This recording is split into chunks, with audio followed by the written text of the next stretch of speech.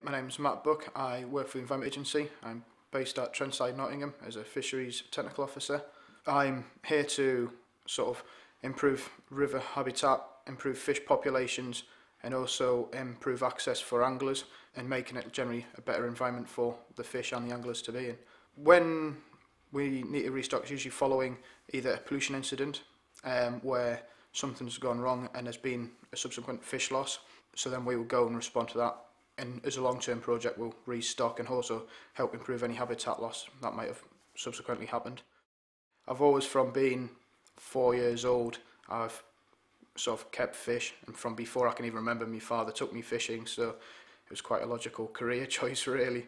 When I was at school, pretty much like any other sort of boy, I really loved playing football and cricket and all sort of sports and things like that, but found sometimes sitting there listening about certain things not so interesting, shall we say. I wasn't always the most academic person. I was always more of a hands-on, getting stuck in sort of person. So then coming to doing your A-levels and needing to really stick your head in the book for long periods wasn't necessarily for me.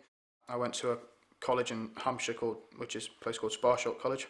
I did a degree in Fisheries Management and Aquaculture, which was a 3-year course. When I first went to college, it was the first time I probably lived away from home, and I went from the northeast of England to Southampton, 300 miles away from home. You couldn't just ring your mother up and say, "Mum, can you do me washing?" or anything like that. You had to do it yourself, and to this day it was the making of me, because it gave me let me stand up on my 2 feet and look after myself basically.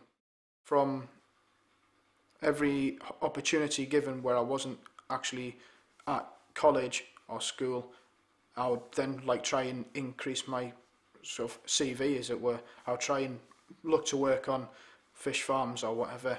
I'd help disabled fishing club, which my uncle was part of, so I'd be helping that out just for not very much money, but again just getting the experience.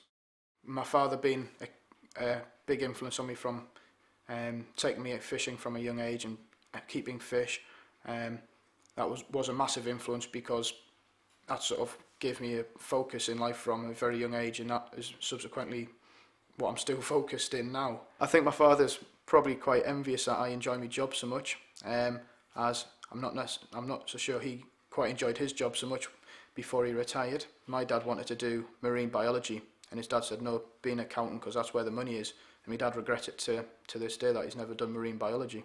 I think he's a little bit envious, but he just said to follow your dreams basically. With my own children, I like to pass on the knowledge and see them sort of fulfilling a similar sort of career, and certainly enjoy the passion of angling like I do. There's other things outside of fish as well, you know, keen football fan, and also like socialising like any other young lad, and you know, at the end of the day you're here once, you might as well enjoy what you're doing, and I enjoy everything that I do, work and out of work, so I think it's a perfect balance. I still see myself working within fisheries and within the agency, maybe looking for a promotion of some description by then. Where that will take me, I don't know, but certainly I would like to see myself starting to work up the ladder within the agency. I would say I am very lucky, because I'm doing a job I really wanted to do and I really enjoy my job, and there's very few people who say that, so I've done what I wanted to do basically.